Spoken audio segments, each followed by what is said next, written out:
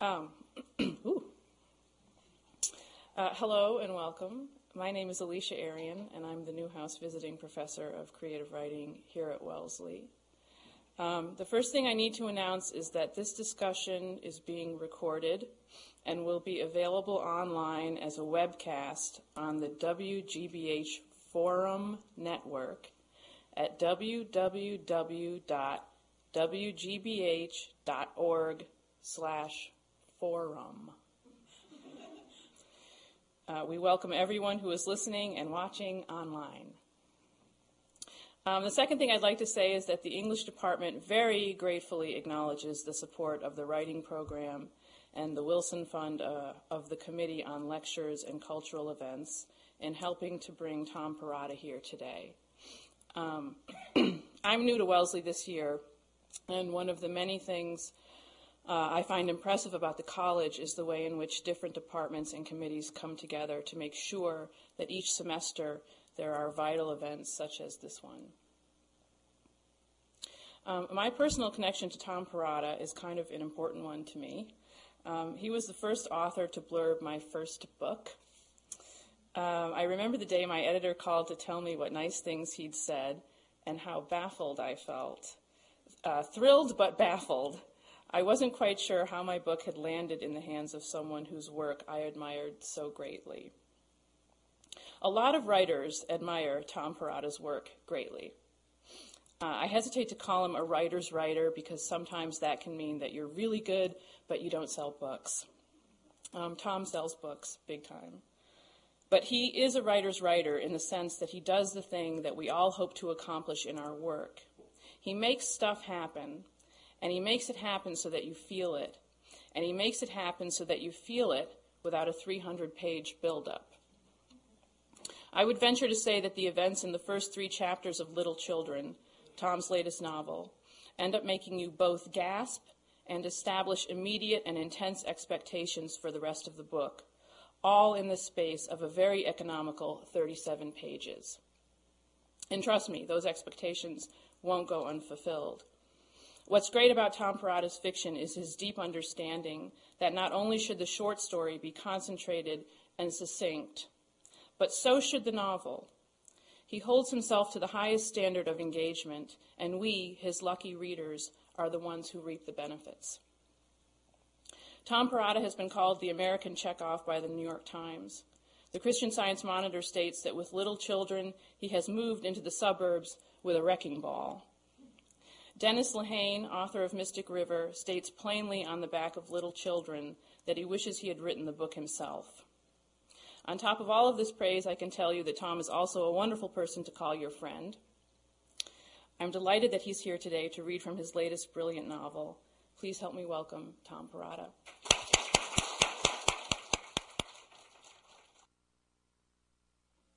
Well, thank you, Alicia. That's really sweet. This is my second time here at Wellesley this year, so it's kind of starting to feel a little bit at home.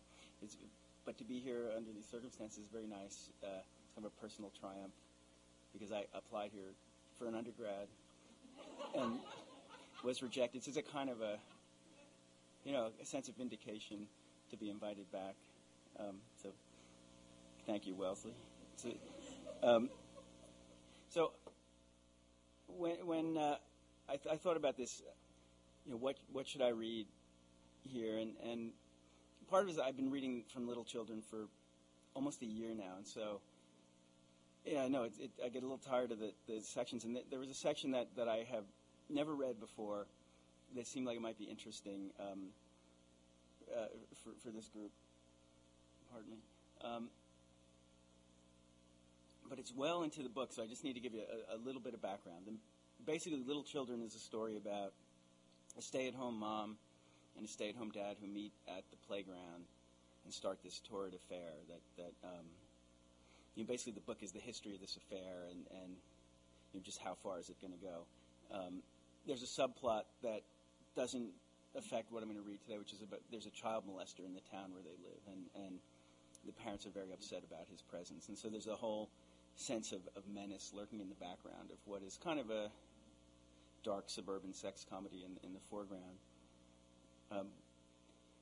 So that's where we are. Basically, the affair is well underway at the point of the chapter I'm going to read you, which is called Book Group. Sarah is the main character. And what you really need to know about right now, she's involved with a guy named Todd, and the affair has gotten very quickly very serious. And there's a woman named Marianne who is her great nemesis from the playground. So if there's anything else you need to know, I'll fill you in as I go, but I think that's it for now. Jean, who I'm going to mention right away, is a 60-year-old woman, Sarah's neighbor, and they go on evening fitness walks. For weeks now, on their nightly walks, Jean had been bugging Sarah about Madame Bovary. Had she obtained a copy of the Stigmuller translation? Had she started reading it yet? Had she given any thought to the 5 discussion questions each little sister had been asked to contribute to the book group meeting? Until a couple of days ago, the answer to all these questions had been a resounding no. Because she felt like she was being railroaded. To the best of her knowledge, she had never actually agreed to be Jean's little sister. Sarah had avoided the novel for as long as possible, in the hope that an unexpected circumstance would arise and free her from the obligation. Maybe her husband would get sent on a last-minute business trip, or her daughter would catch a cold. Maybe she herself would go blind or get run over by a bus. It wasn't just the book group she dreaded. It was the book itself.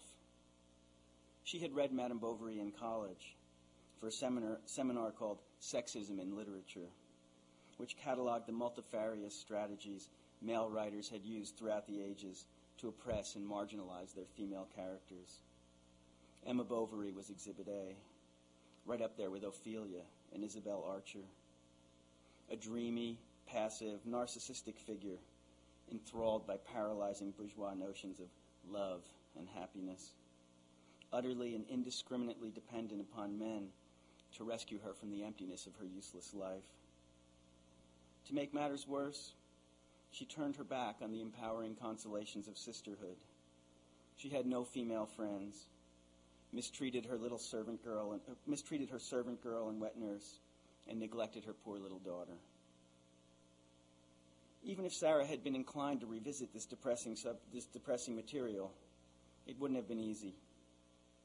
Despite its racy subject matter, Madame Bovary was densely written and slowly paced. Like any 19th century novel, it placed serious demands upon the reader's time and concentration. Ever since she'd begun her affair with Todd, Sarah had developed some sort of adult-onset attention deficit disorder. She'd pick up the newspaper and get maybe 2 paragraphs into an article before finding herself completely at sea, the words on the page dissolving into a fantasy of travel. Just herself and Todd, no children, complete freedom, 2 lovers laughing on a crowded bus in India, sipping champagne in a first-class train compartment in Europe, barreling down the interstate in a red convertible, singing along with the radio. She'd turn back to the paper and reread the same 2 paragraphs, only to be waylaid by a daydream of grocery shopping, cruising down the aisles of Bread and Circus with Todd at her side, filling a cart with organic produce, fresh pasta, free-range chicken, sinful desserts, Australian wine. She'd force her attention back on the paper with a feeling of growing annoyance. What did she care about a shark attack in Florida, rolling blackouts in California, George W. Bush's love affair with his Texas ranch? All she wanted to think about was hiding in the balcony of an old-fashioned movie palace, Todd's hand inching up her thigh as the cavalry charged across a western landscape.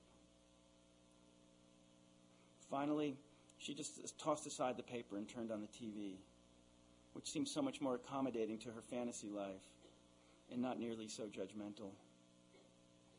Knowing that she was no match for Flaubert, she'd resigned herself to winging it at the meeting, skimming the novel for an hour or 2, scrawling down a handful of boilerplate questions, keeping her mouth shut during the group discussion.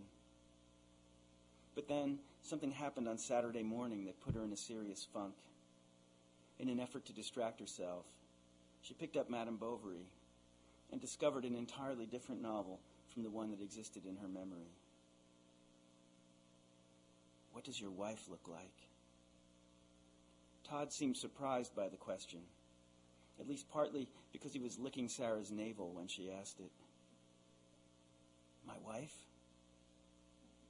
The woman living in your house, Sarah said, attempting to make a joke out of a subject that had become a source of obsessive speculation on her part. The one you sleep with every night. What does she look like? Todd repeated skeptically. I'm just curious, that's all. After several evasive maneuvers, Todd attempted to describe Kathy as if she were a criminal suspect. 5'9", straight brown hair, brown eyes, no visible scars or tattoos. But Sarah remained unsatisfied. Is she pretty? He gave the matter some serious consideration, as if it were open to debate. Sarah found this encouraging. I guess so, he said, objectively speaking. One thing you need to know at this point is Todd is an extremely good-looking guy, and Sarah doesn't think of herself as a particularly attractive woman, so she's sort of amazed that this guy is with her at all. So this is what's underlying this speculation on her part. I guess so, he said, objectively speaking. Is she a knockout? We're married. I don't think about her like that. What about other guys? If they saw her walking down the street, would they think she was hot? Depends on the guy, I guess. Do you have a picture? In a transparent attempt to distract her, Todd kissed her from the base of her throat down to her sternum. With a gentle tug on her bikini top, he freed her left breast, flicking his tongue playfully at her nipple, waking it from its afternoon slumber. Come on, she persisted. You must have one in your wallet. Jesus. Todd looked up in bewilderment. Why is this so important to you? Sarah felt a warm flush of shame surging into her face. She knew it was a bad sign, this jealousy she was feeling toward a woman she'd never met, who'd never done anything to hurt her. I don't know, she confessed, wondering if she was about to burst into tears. I wish it wasn't. Todd pressed a finger to his lip, shushing her as if she were a small child. Looking straight into her eyes, he slipped his other hand inside the waistband of her bikini bottom and reached between her thighs, cupping her gently from below. It always came as a shock when he touched her like that, the pleasure of it so much more intense than she'd anticipated. She opened her legs to give him more room. She's a knockout, he confessed. But beauty's overrated. At the time, Sarah barely registered the comment, giving herself up to the strong sensations flooding her body. Later that night, though, it came back to her. Beauty's overrated. He'd meant it to be comforting, but at 3 a.m, it had precisely the opposite effect. He had a beautiful wife, a knockout, and she was sleeping beside him right now, their legs intertwined beneath the covers. And where was Sarah? Wide awake in the dark, listening to the wheezy, tedious breathing of the man she no longer considered her husband. Beauty's overrated. Only someone who took his own beauty for granted could have been able to say something so outrageously stupid with a straight face. Richard, Sarah's husband, liked to sleep in on the weekends. He was still in bed when Sarah left the house on Saturday morning, leaving Lucy in front of the TV with a big bowl of dry Cheerios for company and instructions to wake Daddy if she needed anything. Mommy has to run some errands, she said. Her first stop was Starbucks, a journey back in time she preferred to avoid whenever possible. Sarah's last job before she got married and had kids was working at Starbucks. For years after she stopped working there. Yeah, I'm pretty good. I'm better than I thought. For years after she stopped working there, just a glimpse of that tasteful beige and maroon interior, the bags of featured coffee, the shelves full of upscale accessories, the customers lined up like addicts at a yuppie methadone clinic, could throw off her whole day, stirring up a sediment of bad memories that otherwise lay dormant in her mental attic, covered by several protective layers of dust. She used to feel the same way about her old high school, devising all sorts of elaborate detours to keep from having to lay eyes on it. But she'd slept badly and was suffering from a low-level headache that only a serious dose of caffeine could cure. "Venti house," she said to the girl at the register, a punky earth mother with a jet-black page boy and a tongue stud. "Venti house," the girl repeated a moment later, sliding the gigantic paper cup across the counter. "Don't worry," Sarah smiled in rueful solidarity. "You won't work here forever." "It's not that bad," the girl said, eyeing Sarah with suspicion, as if she were some sort of troublemaker. Todd's address, Sarah had learned from the phone book, was 24 Angelina Way. She found the place without much difficulty and parked across the street in front of number 19, in what felt to her like an unobtrusive patch of shade beneath a maple tree. Sipping her coffee and listening to NPR's Weekend Edition, she settled back in her seat and stared at the house where her boyfriend lived. It was nothing special, what would have been an average-sized colonial if it hadn't been divided into 2 mirror-image condos, powder blue with pale yellow trim. Instead of a lawn, there was a large driveway sloping down to a two-car basement garage. On either side of the driveway, cement walks led to the respective entrances, identical except for the fact that one said 24 and the other 26. Sarah shouldn't have been surprised to find Todd living in a duplex with a beat-up Toyota on his side of the driveway. She knew that his wife supported the family with some kind of low-paying work as a documentary filmmaker for public TV. But the house just didn't fit into her idea of his stature in the grand scheme of things. He carried himself like a natural aristocrat, a person for whom nice things came as easily as good looks. In some fundamental way, it didn't make sense that someone as unremarkable as she was should be living in a bigger house and a better neighborhood than Todd. It wasn't an awful house, not by a long stretch. It had skylights and scalloped woodwork over the front doors and windows, the sort of small touches that marked it as a quality home, modest though it was. Maybe it felt right for them to be living there at that particular point in their lives. Maybe it was even romantic in a way, to be a young family together, sharing burdens, moving up in the world. Years from now, Todd and Kathy would be able to drive Aaron down Angelina Way and say, "There's the old condo. Can you ever believe we lived like that?" Sarah had skipped that particular phase of life, moving straight from a shared apartment with annoying roommates into a mini Victorian full of furniture from Pottery Barn, and she couldn't help resenting Kathy for the fact that she got to suffer with Todd through their lean years, creating a history that they could look back on with pride and maybe even nostalgia. Unless he leaves her, she thought, her chest swelling with a strange feeling of lightness. Unless he leaves her to be with me.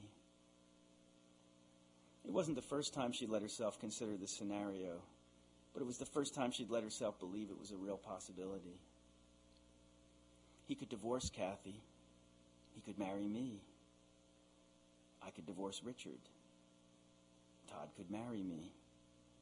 She kept extending the sequence, playing out the permutations, imagining the logistics to the best of her ability, the lawyers, the custody battles, the financial arrangements, the emotional trauma, until Todd startled her by stepping out the front door, hugging a picnic cooler to his chest, his brow furrowed with worry. He can divorce her. He carried the plastic box down the steps and placed it in the trunk of the Toyota. I can divorce him. It took all of the self-restraint she possessed to stay inside the car, to keep herself from running over to him and shouting out the wonderful news. We can divorce them and marry each other. He made 3 trips in all, beach umbrella, toy pail and shovel, 2 canvas totes, a football, and had just shut the trunk when Aaron emerged from the front door, looking serious and oddly unfamiliar without his jester's cap, and joined his father by the car. Kathy stepped out into the sunlight a moment later. She was barefoot, wearing tight blue jean shorts, a black bikini top, and Italian movie star sunglasses, looking taller, thinner, and more glamorous than Sarah had let herself imagine in her worst self-loathing insomniac nightmare. She was one of those girls, the ones from high school who made you stick your finger down your throat after lunch, the ones who made you look in the mirror and cry. Kathy stood on the porch for a long time, giving Sarah a fair chance to contemplate her folly. She interlaced her fingers overhead and tilted her lithe torso from side to side. Then she spread her arms wide and yawned, the way people do when they're sleepy but happy and ready to embrace the day. "Okay, boys," she called out. "Let's get moving." Sarah felt herself deflating. Oh, God.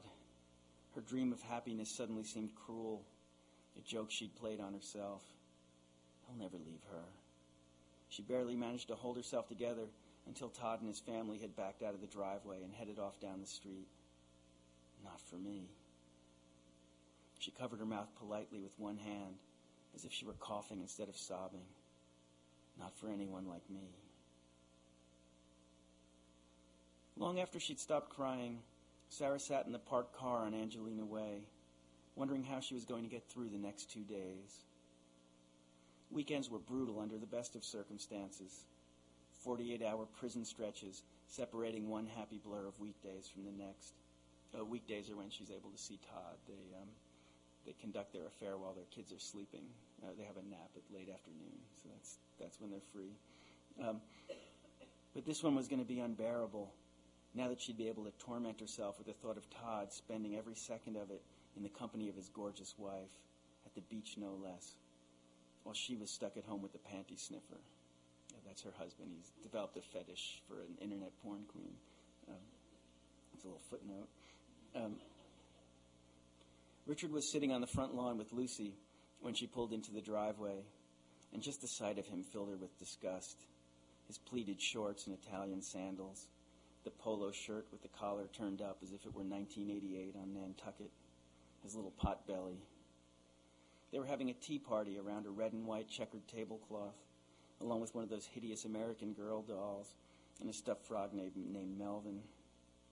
Both the doll and the miniature ceramic tea set were gifts from Richard's mother, a woman who still believed that dainty and ladylike were the conditions to which all little girls should aspire. He looked up from the game as she approached, a demi-tasse of nothing raised halfway between a saucer and his mouth, his pinky sticking out with a primness that didn't seem satirical. "Where were you?" he asked, his face artfully blank, no hint of accusation in his voice. Ever since the incident in his office is when Sarah found him with the panties. He'd been a lot less imperious around the house, a little more considerate of his wife and child. "I had some things to do," she said. "You could have left a note. I didn't know if you were coming back in 15 minutes or 2 hours. "You're lucky I'm back at all," she thought. She looked from Richard to Lucy, smiling as if touched by the sight of them. "Well, I'm glad to see you two having so much fun. I think you needed a little father-daughter bonding time." He nodded, as if to concede her the round. "It's been wonderful," he said, "but I was hoping you could take over in a few minutes. I have some work to do for that Chinese restaurant account. The presentation's next week." "Could you do it later?" she said. "I need a little time to myself."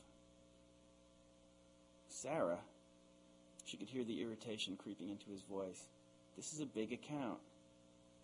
"Spend the day with your daughter," she snapped. "It won't kill you." "I don't think this is fair," he spluttered.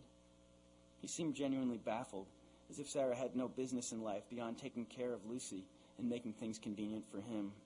"Is there something particular you need to do?" She only had to hesitate a second or two. "I joined a book group," she told him. "We're reading Flaubert."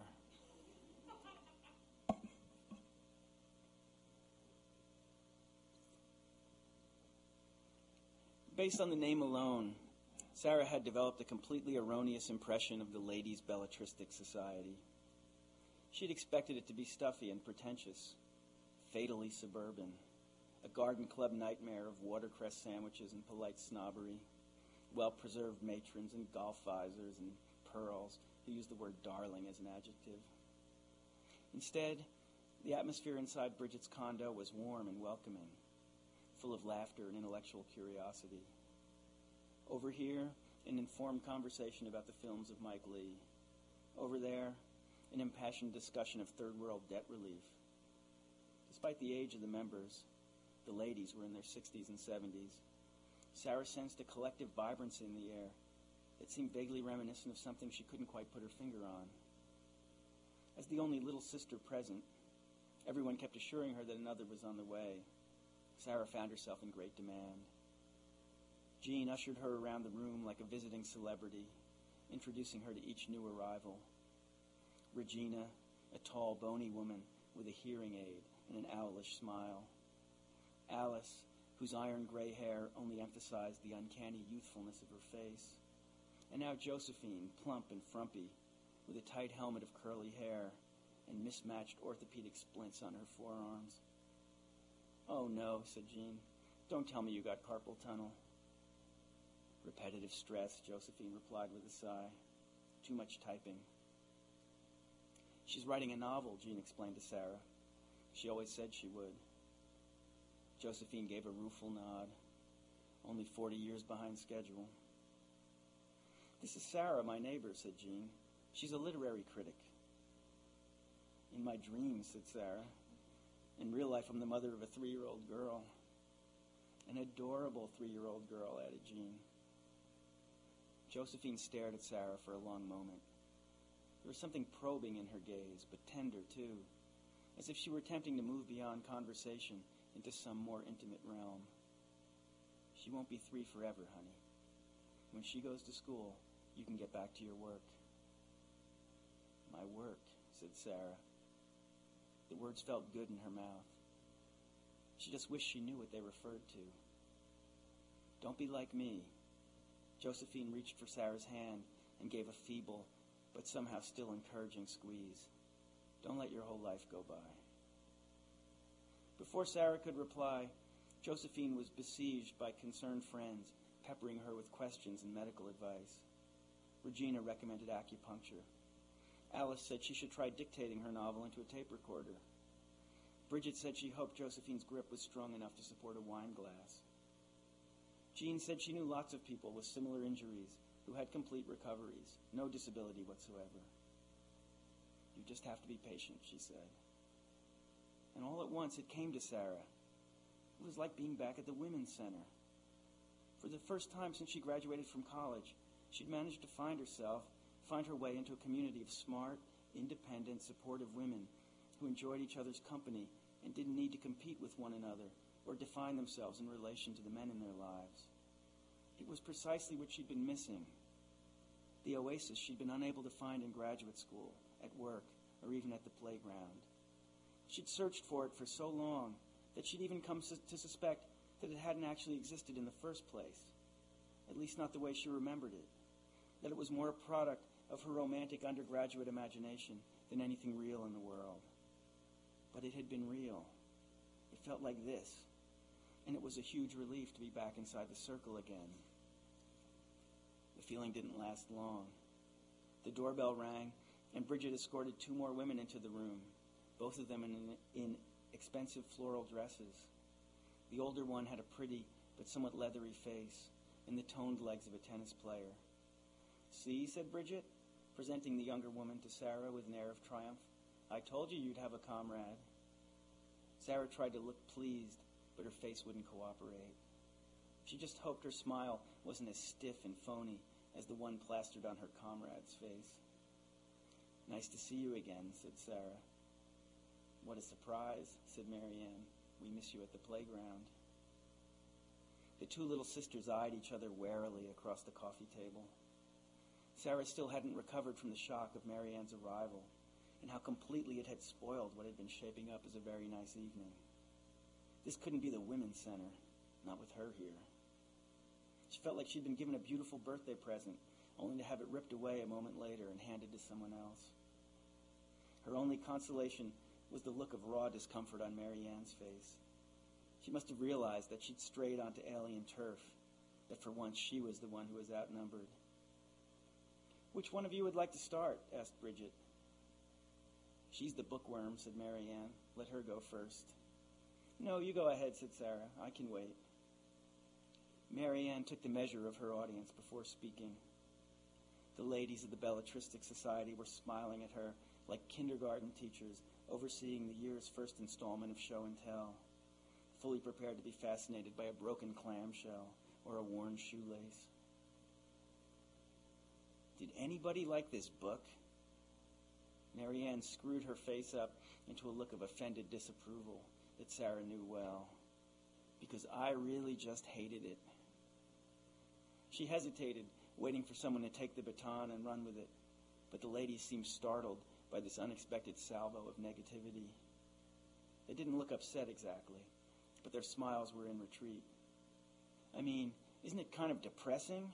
Mary Ann continued, her voice growing in confidence as if she were sitting at the picnic table on the playground, lecturing Cheryl and Teresa. "She cheats on her husband with 2 different guys, wastes all his money, then kills herself with rat poison. Do I really need to read this?" This question was met with an uncomfortable silence. It was Laurel, Mary Ann's sponsor, who ventured a response.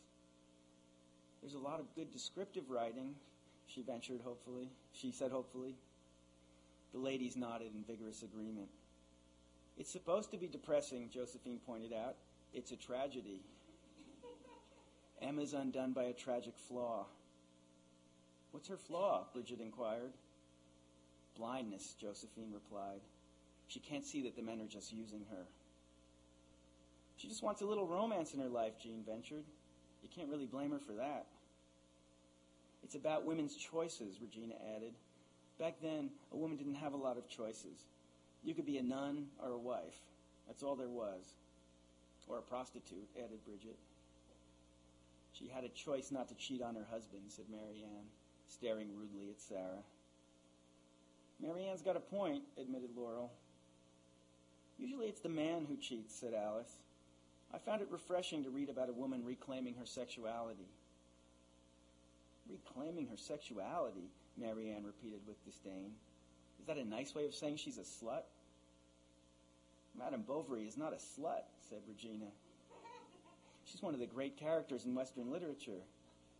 "Hello," said Mary Ann. "She's sneaking off to the city every week to screw her husband's friend." "I found some of the sex stuff a little cryptic." Josephine paged through her paperback. Like here on page 216. "Rodolphe discovered that the affair offered still further possibilities of sensual gratification. He abandoned every last shred of restraint and consideration. He made her into something compliant, something corrupt." "See," said Mary Ann, "she's a slut." "Does anybody know what that means?" Josephine asked. "Do you think he's tying her up or something like that?" Alice leaned forward and mouthed the words, "anal sex." Josephine looked horrified. "Really?" she asked, glancing around the room in embarrassment. "Did everyone get that but me?" "Why don't we hold off on that for the moment," suggested Bridget. "Let's see what our other little sister has to say." Back when she was teaching, the prospect of public speaking had filled Sarah with dread. She always felt like she was faking it, unsuccessfully impersonating an authority figure. But tonight, for some reason, she felt calm and well-prepared, an adult among her peers. Maybe she'd grown up in the past 5 or 6 years without realizing it. Or maybe she was just happier now than she'd been back then. She looked at Mary Ann with what she hoped was a kind of empathy. "I think I understand your feelings about this book. I used to feel the same way myself." She shifted her gaze around the circle, making eye contact with each of the older women. It was okay being the center of attention. It was even kind of fun. "When I read this book back in college, Madame Bovary just seemed like a fool. She marries the wrong man, makes one stupid mistake after another, and pretty much gets what she deserves. But when I read it this time, I just fell in love with her." Mary Ann scoffed, but the ladies seemed intrigued. Jean smiled proudly, as if to remind everyone who was responsible for Sarah's presence at the meeting. My professors would kill me, she continued. But I'm tempted to go as far as to say that, in her own strange way, Emma Bovary is a feminist. Really? Bridget sounded skeptical, but open to persuasion. She's trapped, said Sarah. She can either accept a life of misery or struggle against it. She chooses to struggle. Some struggle, said Marianne. Jump in bed with every guy who says hello. She fails in the end, Sarah conceded. But there's something beautiful and heroic in her rebellion. How convenient, observed Marianne. So now cheating on your husband makes you a feminist. It's not the cheating, said Sarah. It's the hunger for an alternative, the refusal to accept unhappiness. I guess I just didn't understand the book, Marianne said, adopting a tone of mock humility. I just thought she looked so pathetic, degrading herself for nothing. I mean, did she really think a man like that was going to run away with her? Sarah couldn't help smiling. Just yesterday, for the first time, she and Todd had discussed the possibility of divorcing their respective spouses.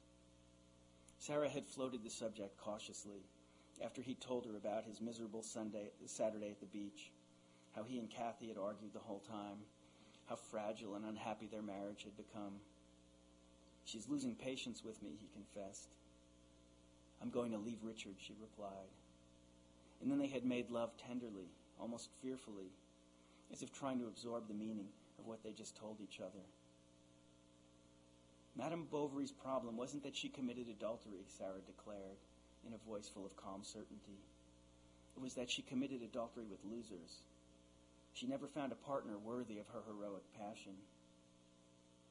Marianne shook her head sadly, as if she pitied Sarah, but the other ladies were beaming, nodding in fervent agreement with this unexpected and thought-provoking assessment of the novel. Sarah sipped her wine, basking in the glow of their approval. Maybe I should go back to graduate school, she thought. Josephine raised her hand. Could we get back to the sex now? She asked. Thanks.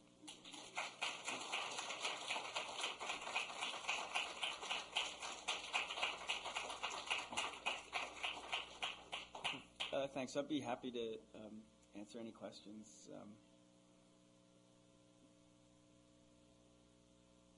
Or not.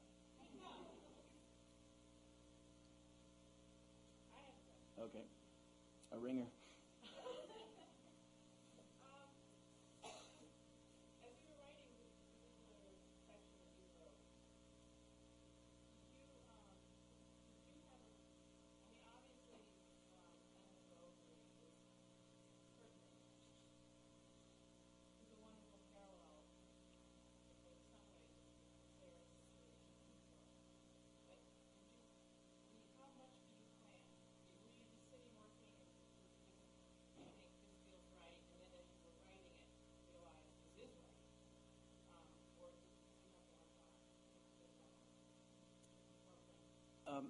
I'm trying to remember.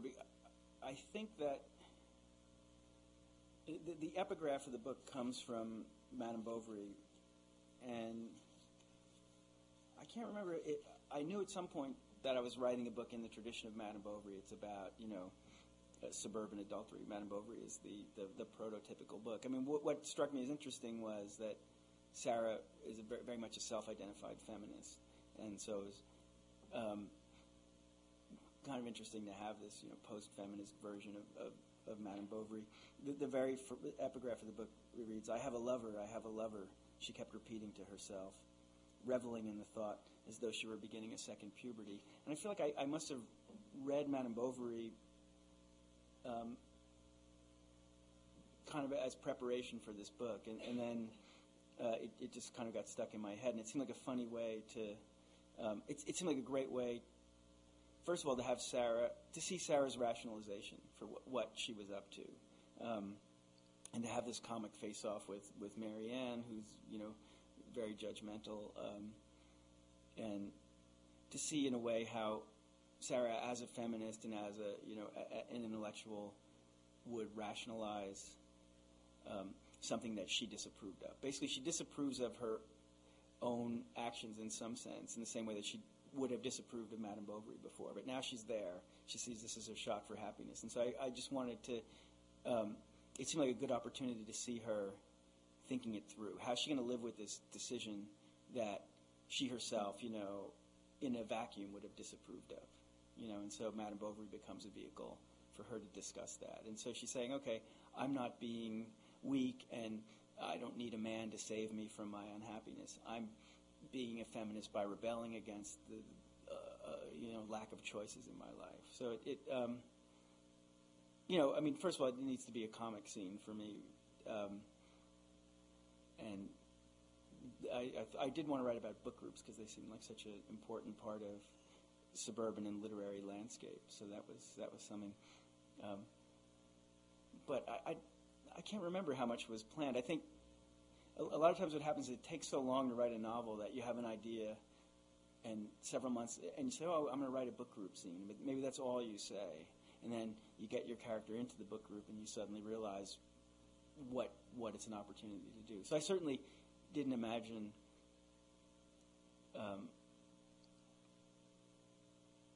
I didn't know exactly what was going to happen at the book group till I got there, I think.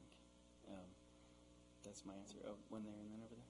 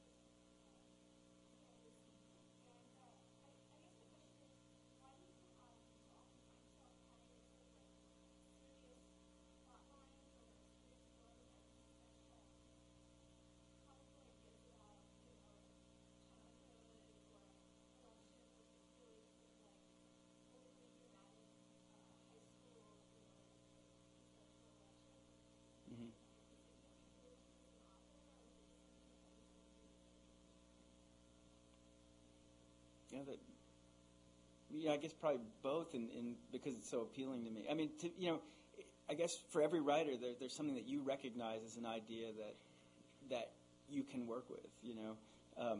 So I like this idea of Election was a kind of a mock epic or something like that, where you take something that it seems really silly. I mean, I like the idea of taking things that seem really silly and then making them carry a lot more weight than you think they could. I mean, that seems like a good surprise for the reader. I thought, I think I mentioned the last time, I wanted to write a political novel, and there are some writers who immediately say, okay, I'm going to write, All the King's Men. I'm going to write about an actual political figure and make it an incredibly literary book, and book that has a kind of epic quality and says everything that I might know about politics. And when I think like that, my heart immediately sinks, and I think there's no way I can write anything of epic dimension. I'm just afraid of it. I also don't have a real taste for that sort of thing personally. So I immediately am drawn to the microcosm, to get my ideas across in as small. I mean, and occasionally critics will use this dismissive term miniaturist, and my feelings would be hurt. But I think there's something true about it. I really do like the smallest possible canvas that I can find, and I think partly there, if you have epic ambitions, you have to deliver on them, and mostly people don't. But if you have really small ambitions, I think you can surprise people with, making them care about something they didn't think they could care about, making them care about characters they didn't think they could care about. I think there's something. I mean, the flip side of that for me in terms of critics, a lot of critics I notice have started to use the word sly, that there's something sly about, my work. And I don't think of myself as a sly person. It doesn't seem like a very flattering thing to be. But I think I understand what they mean. At first, a lot of what I do seems absurd or ridiculous, and I think by the end, it has made a serious claim on the reader. So, and I think that what your question was referring to in a way was that how that process works. So even though the idea on the surface may look silly, I may have a kind of much more serious purpose behind it, and it's not like those two are mismatched. They're matched given my purpose. If that makes any sense. It makes a lot of sense to me.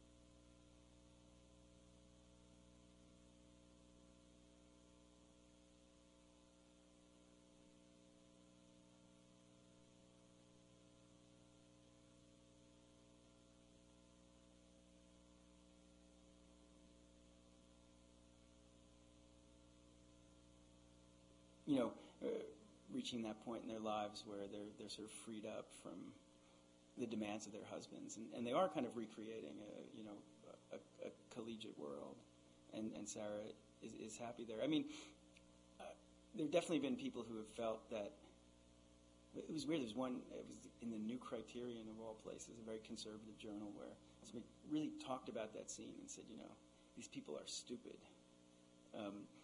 from the way that they talk, and I'm actually as a writer, I'm really interested in the way people talk about books that they read.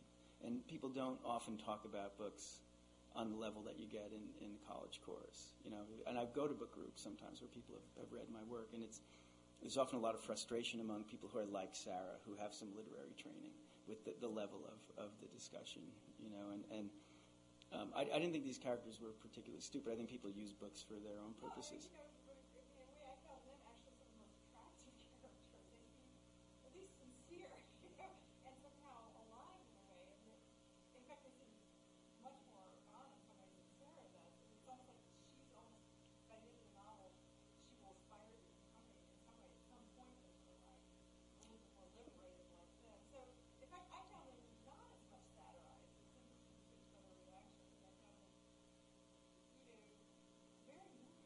Well,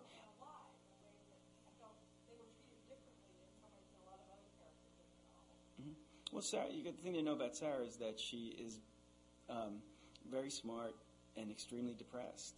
I mean, when you find her at the beginning of the book, there's real self-loathing there. I mean, she has found herself in a place that she didn't want to be. She doesn't quite know how she got there. She feels like she has betrayed herself. So, I think in that sense, you see her at a moment like this, and she's clearly, rationalizing. But I think people do it. I mean, we all do it, especially in those moments when we're under a lot of pressure and doing things that, we're surprised by in a bad way, unpleasantly surprised by, but that edge between, I think, often I write in a way that looks like satire, but isn't really, and that's another sort of line that I'm often playing with. And I think if you cross it in a certain way, people can't take the characters seriously. So the issue is, for me, trying to get as close as I can and not cross it. And I think sometimes for some readers, I do cross it, and that's that issue of, are you laughing at these characters, or do you feel kind of sympathy for them, or is that an unstable process throughout the book? Sometimes you're feeling like, oh, I see through this character. Sometimes you're like, oh, I totally feel with her at this moment. Yeah.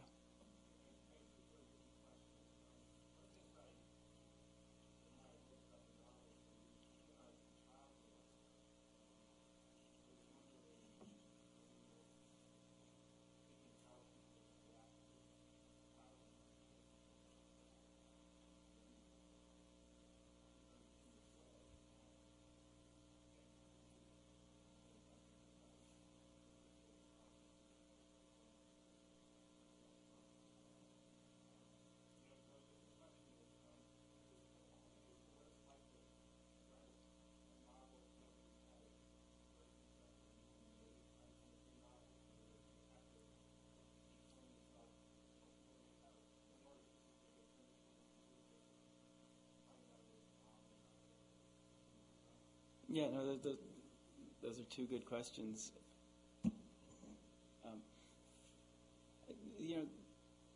I was surprised in a way at the child molester is a guy named Ronnie in this book, and he's kind of a sad sack guy, but he's also quite clearly capable of scary, violent behavior. And I really thought when I wrote it that was going to be the way the book was presented to the public. This is a novel about a suburban town up in arms about a child molester. That seemed to me, in a way, to overwhelm the story of the affair, which is at the center of it. I thought I was free. But in a way, it didn't. It got embraced as a kind of satire of suburbia. And there has been a whole lot of critical. If you looked at just the reviews overall, you'd find that maybe there are reviews that don't even mention him or mention him in one sentence. What happened for me was that he came late to the book and added this really crucial element. I think really explained to me what the book was about, because it's a lot about characters whose desire kind of places them beyond the community in a way. But I didn't want to write about a child molester. I think there are writers like A.M. Holmes, say, who really are interested in extreme states of mind and really sordid material, and I'm just not. And so when I realized I had this character in the book, I thought, how am I going to present him in the way that I can deal with as a writer? And the way that I chose was to have him live with his mother. He's out of prison and he's back home living with his mom. And basically he's treated in the book as a middle-aged man who's living at home with his mother. His sexual problems are referred to. They're not, hidden under the rug, but basically the primary way you see him is through his mother's eyes as a guy who has no life whatsoever. And his mother is worried that she's not going to be around forever to care for him, and she wants him to get a girlfriend. So the first time you see him, for instance, she's trying to get him to put in a personal ad in the paper so she can find a girlfriend. And to me, it's a very funny scene on the one hand. Again, it feels like a satire. If you just describe, okay, there's a scene where a woman is trying to get a child molester to put a personal ad in the paper. But it's actually quite a poignant scene because it's from the mother's perspective. And you see this kind of desperate hope on her part that somehow her problem child can, find a way to live a normal life. So I think that was, he looks sympathetic mainly because you see him through the mother's eyes. By the time the book is over, you do get into his head directly. But again, at a very sympathetic moment, a moment that pretty much any reader could imagine. It's a universal moment, and so I did stack the deck in his favor in that sense. But if you just look at what he says and does in the book, he's a very unpleasant guy. As for the second one, the movie question, that's a really interesting one for me. After Election came out, I thought a lot about movies, and when I wrote Joe College, my next book, I thought, I really stuck in my head, am I trying to write this so that it becomes a movie, or am I just writing the book I want to write? Because there's this subplot where the kid is a Yale student from working-class New Jersey.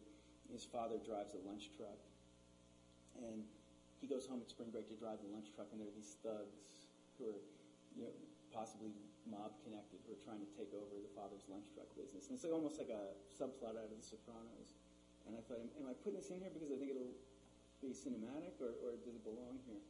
And I ended up leaving it. I felt like it belonged and became an integral part of the book.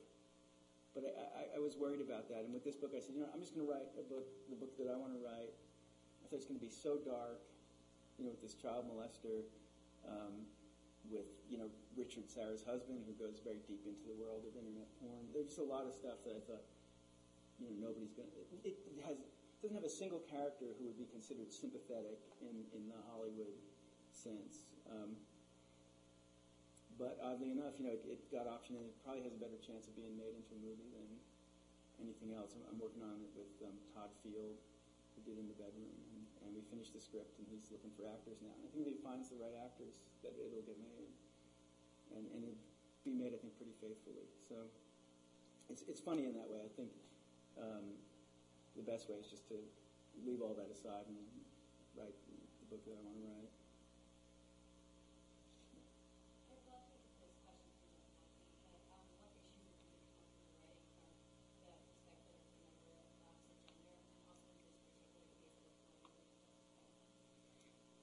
of This was a question a challenge that really worried me earlier in my writing career. My first book, Bad Haircut, is very much like a boy's book. It's about a boy growing up, and it's really about male friendship, and it's about violence, and it's about sex. And when I started to move toward the novel, I was very pointedly aware of the fact that I hadn't really written a well-rounded female character. And when I got to Election, I knew I had to. I just had the story kind of, as it became clear to me, there are two of the main characters. Election doesn't really have a main character. It trades off with 7 different voices.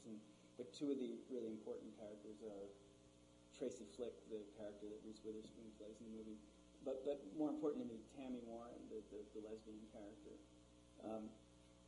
And I remember being a little bit paralyzed, but I thought, how am I going to do this? How am I going to write this character? And the way that I ultimately did it was to make her more like me than any other character in the book. I really gave her all this high school alienation that I had, so that in some kind of inner way, that I felt like I really knew her. And once I kind of knew her inner emotional state, the external details weren't hard to come by. I sort of feel like for the character, it's the voice, it's kind of just the emotional response to things that makes them real. And Sarah in this book is, I think, very much a kind of cousin to Tammy. She also, in the first chapter, you find out that, one of the most important relationships in her life is a lesbian relationship that she had in college. She still considers herself a person of sort of ambiguous sexuality. But I gave her, in the way that I gave Tammy this alienation that I felt in high school, I gave Sarah this sort of academic history that I had sort of shared. And, some of the details are different, but I felt very much like I knew her, I knew women like her. I wasn't so daunted by that. And then there's just that kind of actorly thing where you get into the character's skin, and once that happens, I didn't feel ever like, oh, how would a woman, I think you'd go crazy if you do that. How would a woman react, right? It's never how would a woman react. It's how would Sarah react? And if you know Sarah, then it's not a problem. Obviously, your knowledge of, women in general will come to bear on this. But once I make that leap where I feel like I know the character, then it's not even a problem.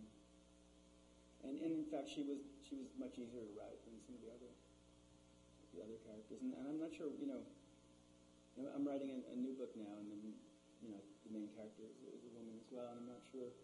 And I was really considered like a guy's writer, my first 3 or 4 books, so it feels like a certain, evolution, and I'm not sure what it is about these women characters that I'm so interested in right now, but that's where I'm looking. Well, thanks so much. I really enjoyed coming here.